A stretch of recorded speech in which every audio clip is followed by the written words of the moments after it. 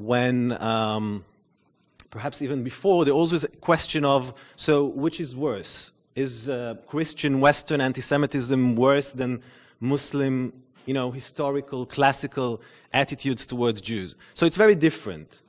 The Christian point of view is much more involved with hatred. And if you want to understand it very simply, you should go back to the basics, because the difference between how Christians see Jews and how Muslims see Jews is the difference between Jesus and Muhammad, or between Jesus' life and Muhammad's life. Remember that in the eyes of the Christians, the Jews basically killed God, or at least God's son, right?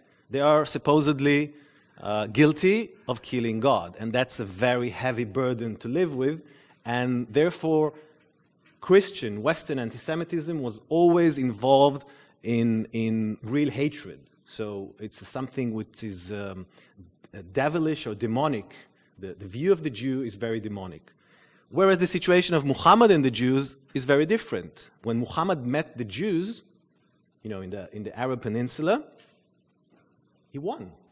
There was a combat between the Muslims and the Jews, and Muhammad won. So how angry can you be at someone who you defeated in battle?